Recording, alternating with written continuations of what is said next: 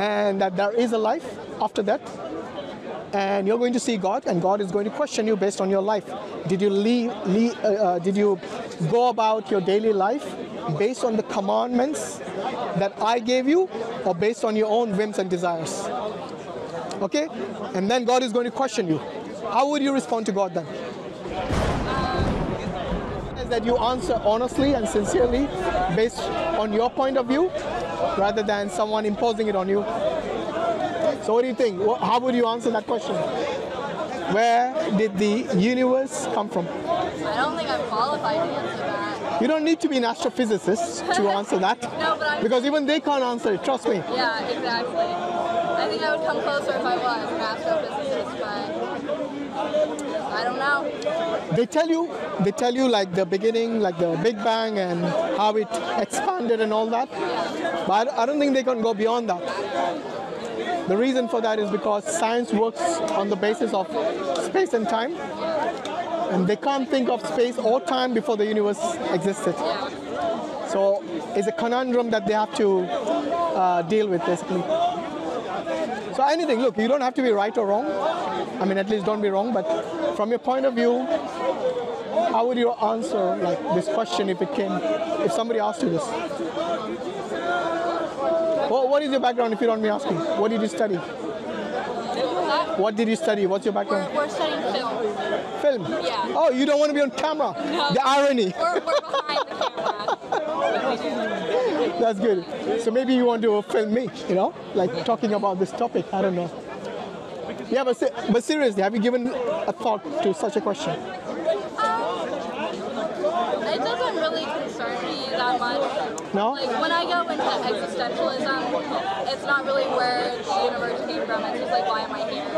Yeah. It's like, it doesn't matter. Also, have you asked that question? That's another philosophical question. Yeah. Why am I here?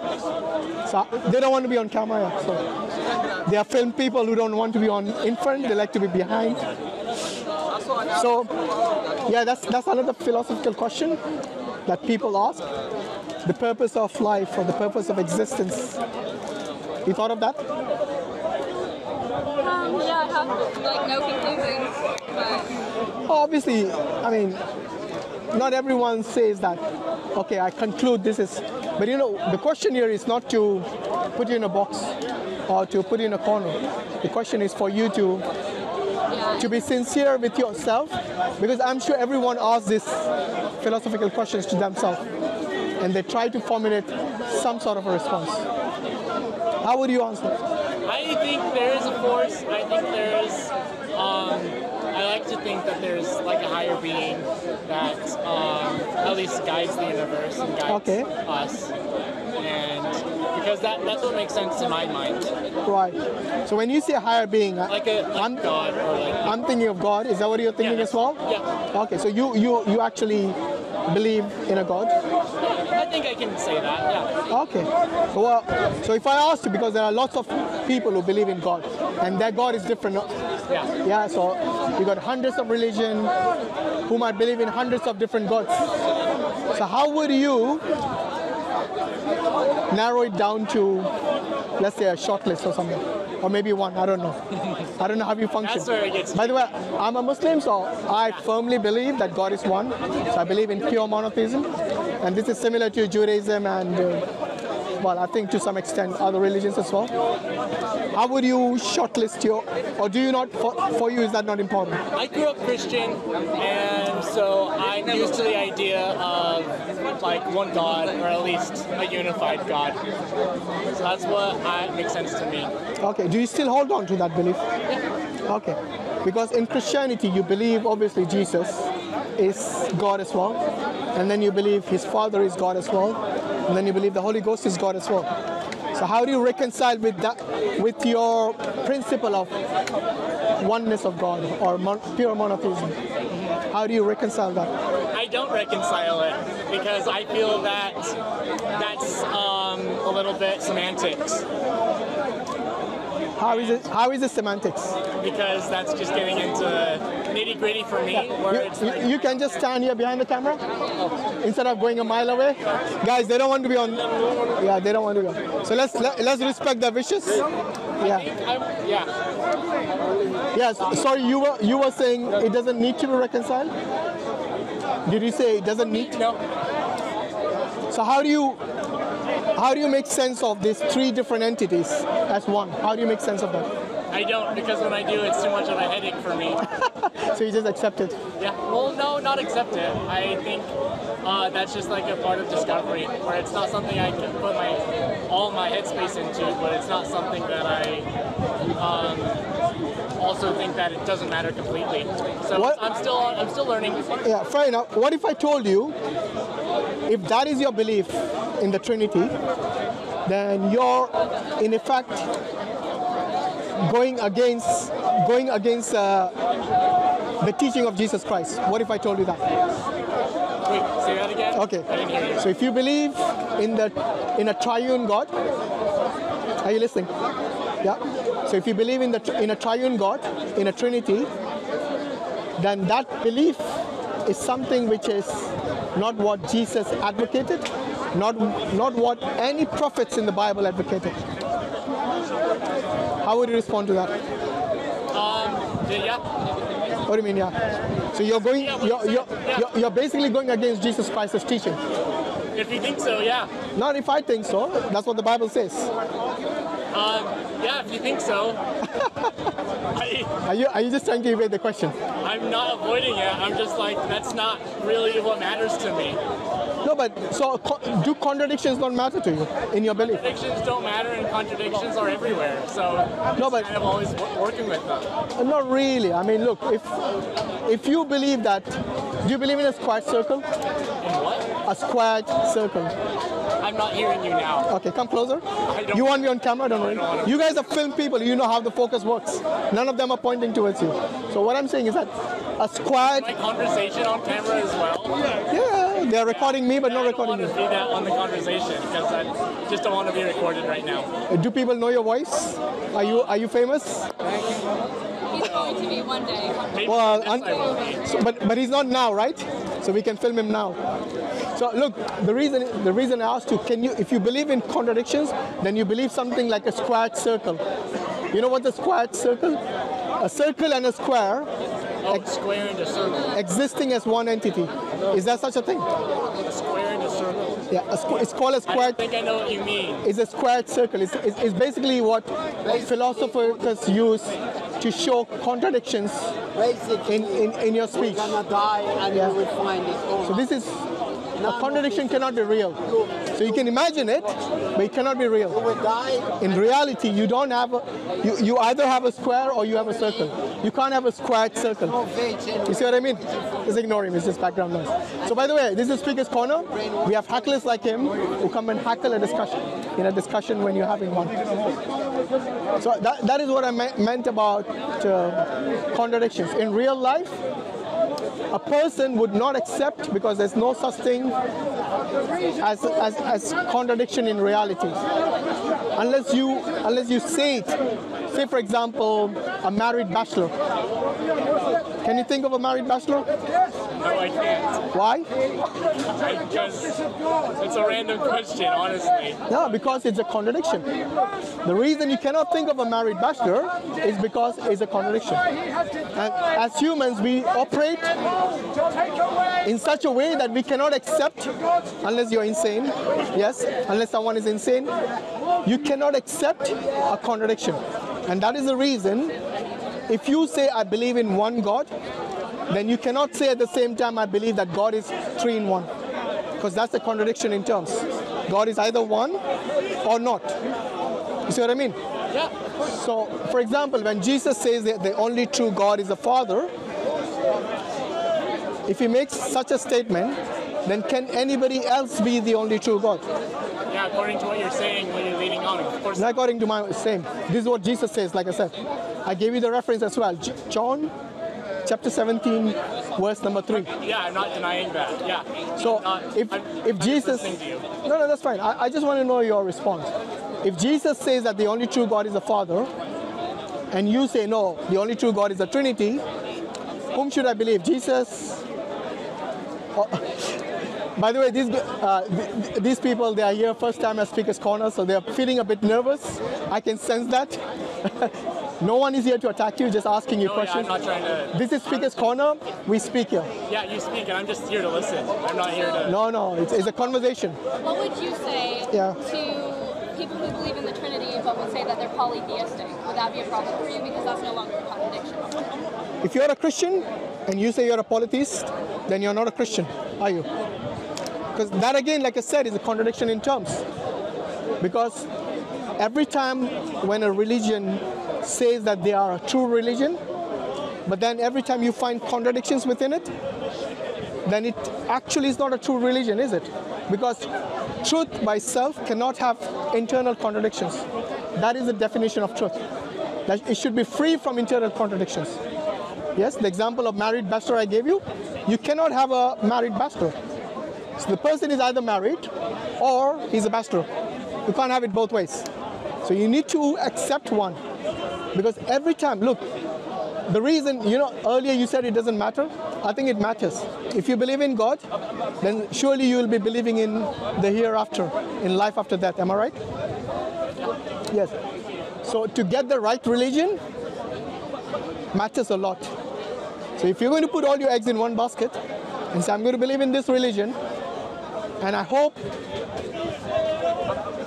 that I'm being sincere and with all my heart that this is the right religion.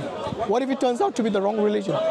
And then you face God, and then God informs you that you were given the option to seek out the true religion and the true God. And you stuck with the tradition that either your parents or your family or your environment, yes, impacted your thought process and your thinking, and you never bothered to look for the truth. What are you going to say to God that?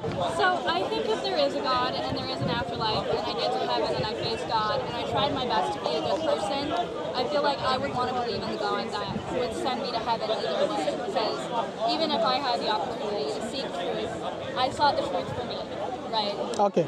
So when you say you seek the truth for you, Yeah. you mentioned you're about being a good person. Yeah.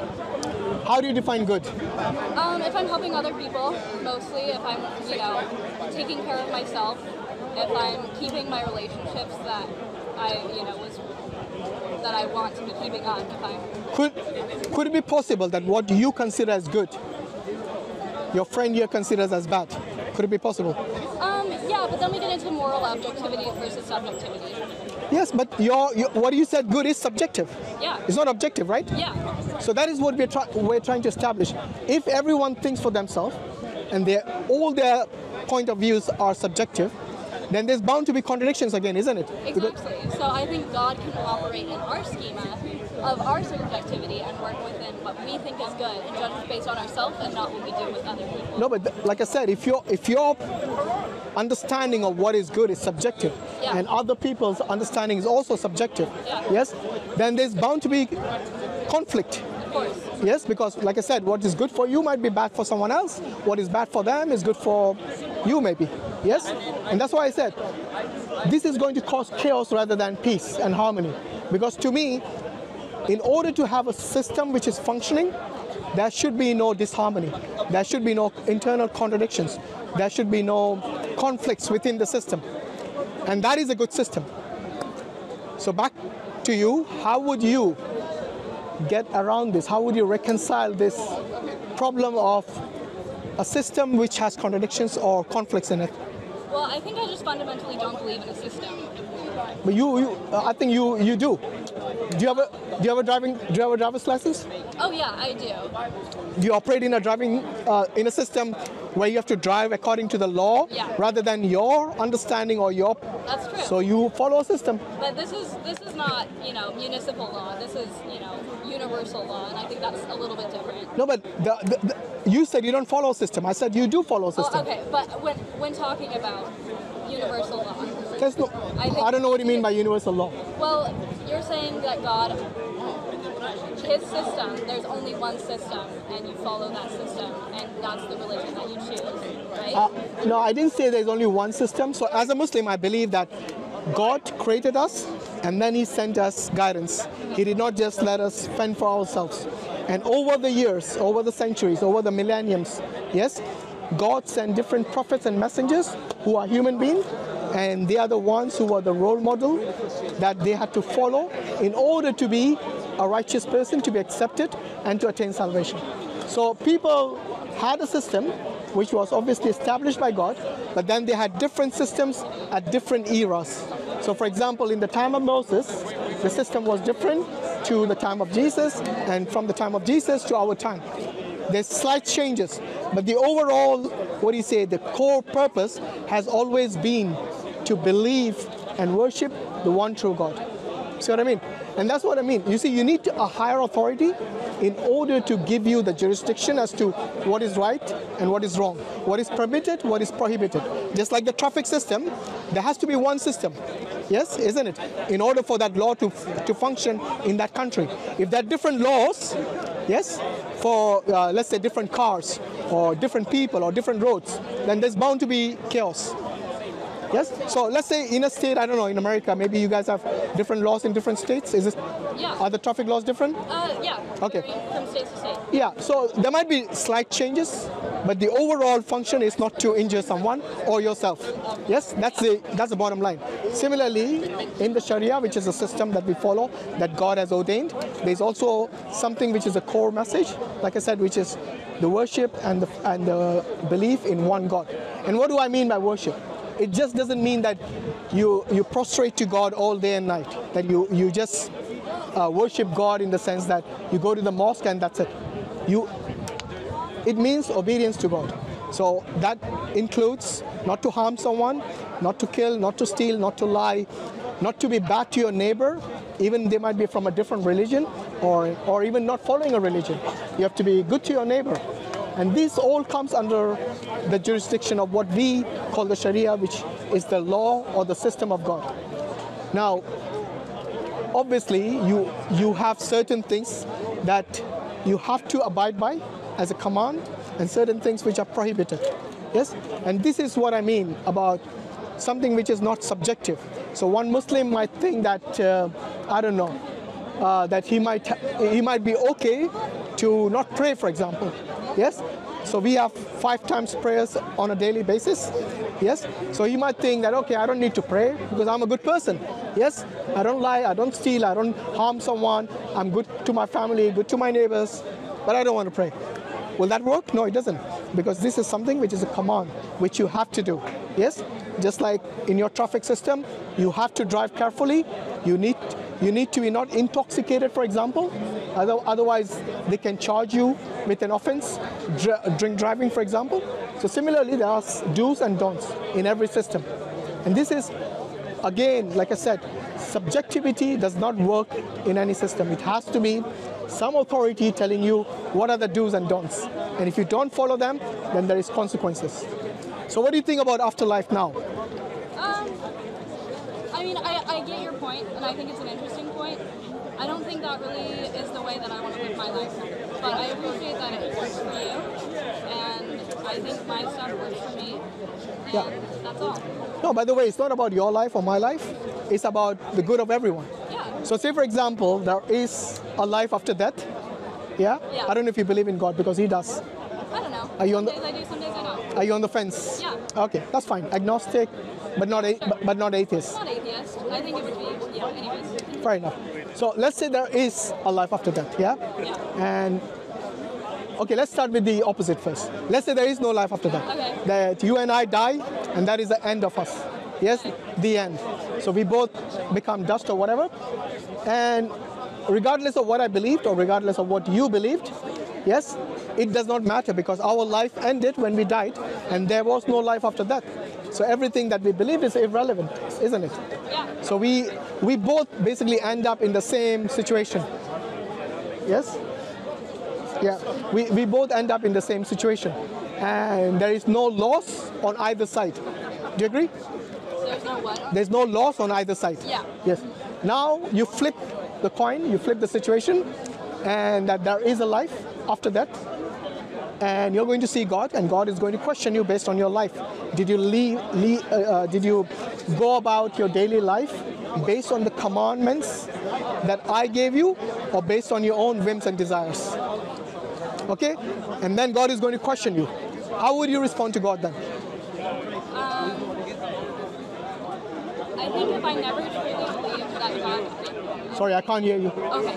Like, if I never truly believed that God gave me these commandments, then why would I follow them, and why would he expect me to follow them? If God is an all-knowing, omnipotent being, then he would know how to talk to me to get me to believe in what he said, right?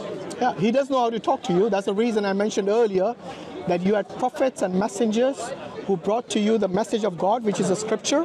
So as Muslims, we believe in the Quran. And in the day of information, ignorance is a choice. Yeah? Okay. So the fact that you haven't actually looked for it, you haven't seeked out God, then on the day of judgment, what are you going to say to God? That I didn't have time? So here's the thing is, I did seek out God. And Okay.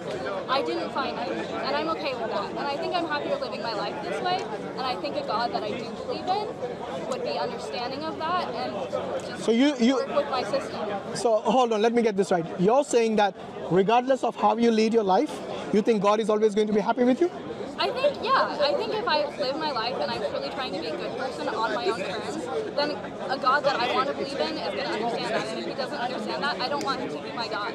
Okay, in that case, you're like I said, we talked about subjectivity earlier. Yeah. So you're leading your life based on your own whims and desires rather than what God commanded. But in the code of God, that is not how it works. For example, like I said, the traffic system, they don't care what you think or what you feel, the way you should drive.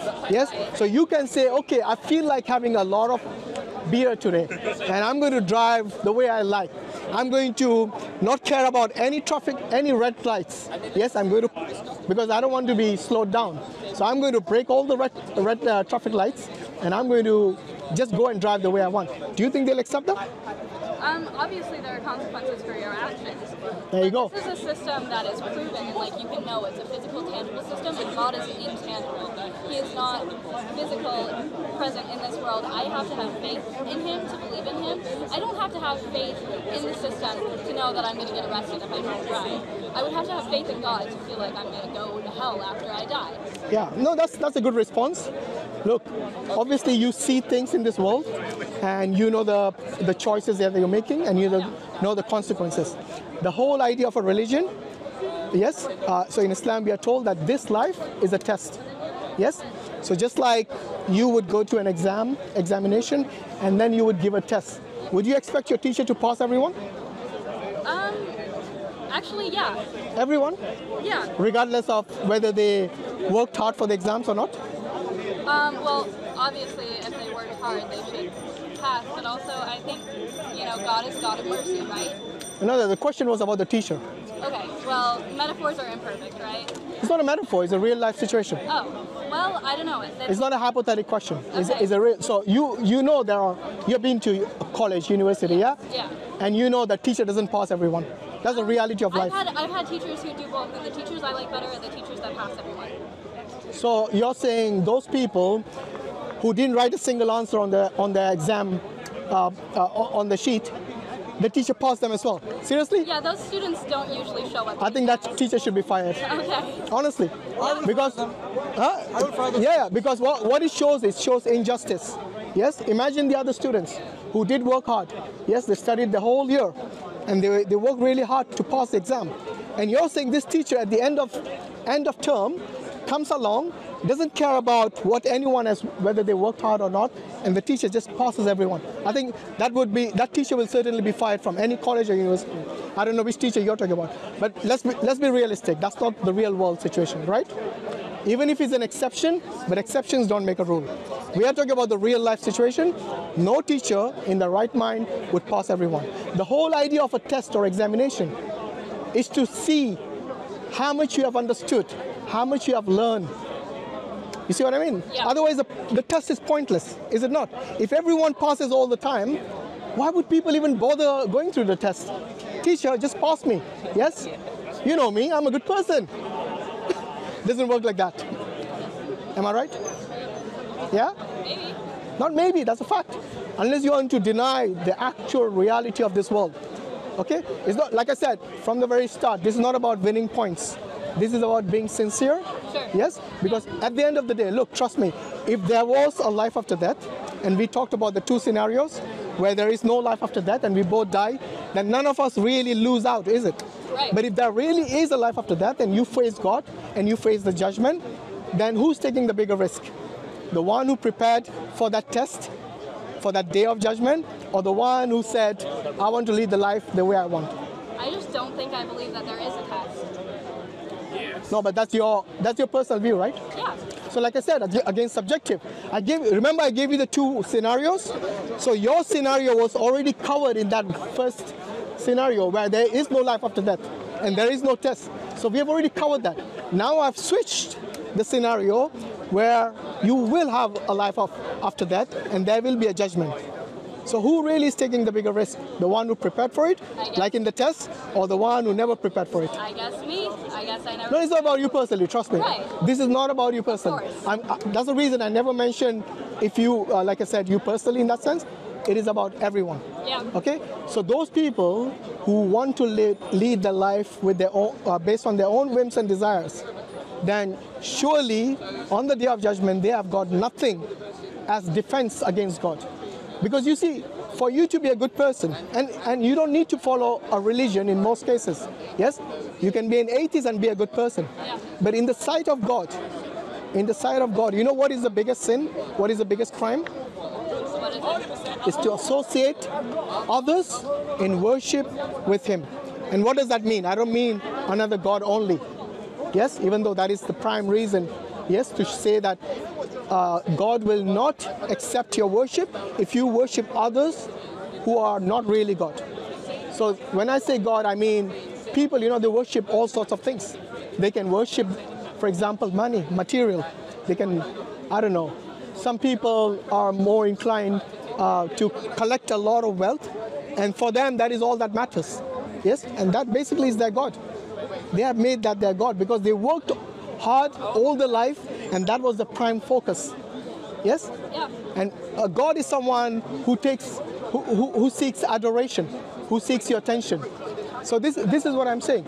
So on the day of judgment, I think in order to be in a position where you are not taking maximum risk like you are now, yes? And like I said, this is not only you personally, this message is for everyone who thinks in the same. And trust me, you're not the first one, and you won't be the last one. Yes? There are many people who think like that. So as a person, God has given us intellect. God has given us the ability and the faculty of reasoning. So it's only fair that you seek out, are you paying attention? Yeah. Okay. You seek out the true God. Yes, and this is left up to you. Yep. Yes, I don't know. Read the Quran, for example. Have you ever read the Quran? I've read some of it. Yeah. What do you remember from what you read? I remember it's really just about taking care of each other. Okay. Is that it? Okay. Which is, yeah. I mean, make your point though. Yeah. So basically, the Quran is, like I said, the guidance. It's a book which tells you about how to please God, how to attain salvation, how to pass the test, basically. Yeah. You know the scenario of the test? Yep. Yes, how to pass that. Just like you at your university, you would study certain books because the teacher has recommended those books. Then if you read them, your teacher says you're going to pass the test. Yes? But if you don't, then you're going to fail. So this book, the Quran, is what will help you pass that test. On the day of judgment, then you will stand a chance. Yes? Like I said, only God is the one who is going to judge, not me, not anybody here, not you, no one but Him. And that's why it's called the Day of Judgment. So all we are saying is that in order for you to minimize, I know you guys are young, quite young, okay? And this is something that we all go through life, yes? Not everyone wakes up in the morning and thinks, which God should I worship now? Okay, maybe that's not the priority in your life right now. But like I said, because this, at the end of the day, this is once you die, and you're going to be in front of God. And by the way, this life is temporary, isn't it? Yeah. The life in the hereafter is going to be eternal. Okay? We normally, when we travel, we don't prepare for the transit destination. We prepare for the main destination, isn't it? So if you come from America via, say, I don't know, the Caribbean, for example, and in the Caribbean you're just going to have a transit, yes? But your main destination is England. Then when you came from America, when you prepared your luggage, you packed for England, not for Caribbean. Yes, maybe a few clothes for that, but most of your clothes might be for this main destination. Similarly, because our life, like I said, is temporary, it's limited, maybe 80, 100 years, I don't know, max. Then what? So, person who thinks rationally, logically, they will prepare for the main destination. And that's why I say, prepare for the hereafter, go and seek knowledge, seek out the truth, and this is up to every person. You know, we have a lot of, options today with the internet, with people around, with your travels, you know, seek out the truth. So, yeah, I think we covered most of the points. You guys got any questions? No, but thank you for a good discussion. Yeah? Would you like a free copy of the Quran if I give you? I would take it. Yeah? You? Yeah, I like free books. You like free books? Good. Make sure you both read it. Yeah, it'll be my third. Get two, please. Yeah. What's your name, by the way? I'm Joe. Joe, you are? Emily. Emily. Very nice meeting you guys. So my friend's just going to get the Quran, and hold on, he's going to get it. It's just over there actually, just on the table. So how was your trip so far? Good. Good? Done a lot of museums, done a lot of shows and movies. It's been fun. Okay, there you go. Those are free copies of the Qurans for you. Thank you. And yeah, next time you guys are here at Speaker's Corner, do ask the Muslims, or in your country as well. Which place in the US you guys are from? Utah. Utah. Okay, I'm sure there are Muslims there. Maybe less? There's mostly in Salt Lake, but yeah, there's some. Yeah. So you guys got questions, you know where to go. You know, honestly, walk into any mosque, don't fear. Yes, because they'll be more than happy to help you guys out if you got any questions. Thank you. Okay, take care. Have a good day. Okay, bye-bye. Jazakallah khairan. Assalamu alaikum wa rahmatullahi wa barakatuh.